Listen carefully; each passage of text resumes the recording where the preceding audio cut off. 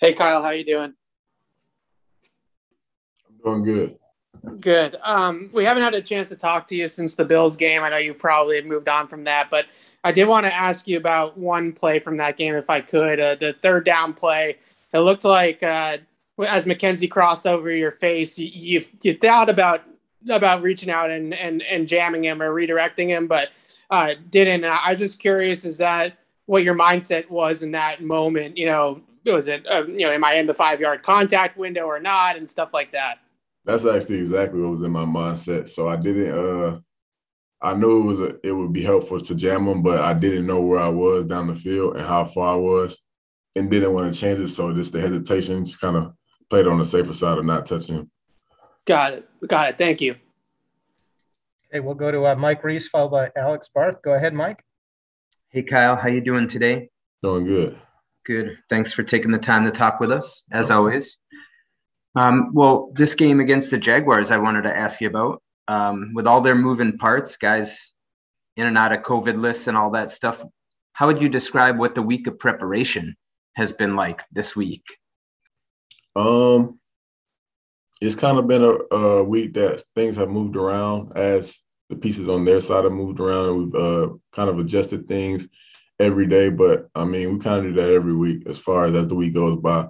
Pieces, things change, people change, and so we just have to adjust and continue to move forward and put the best game plan out.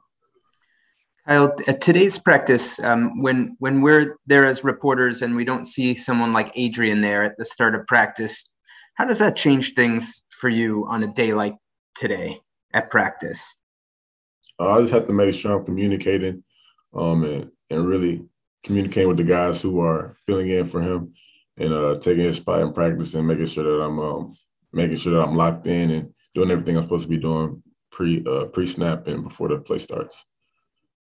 And my last one, last week, and I really appreciated your openness on the whole Pittman thing, with the league coming down with the fine decision. One, will you appeal? And two, just sort of what was your reaction to that if when on them deciding to fine you and not him?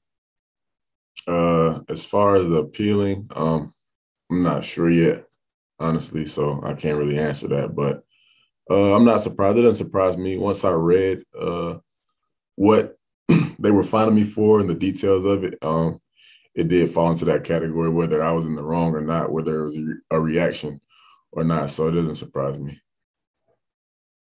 Thanks for taking the time today, Kyle. Appreciate it. Yeah. We'll go to Alex Barth next. Go ahead, Alex.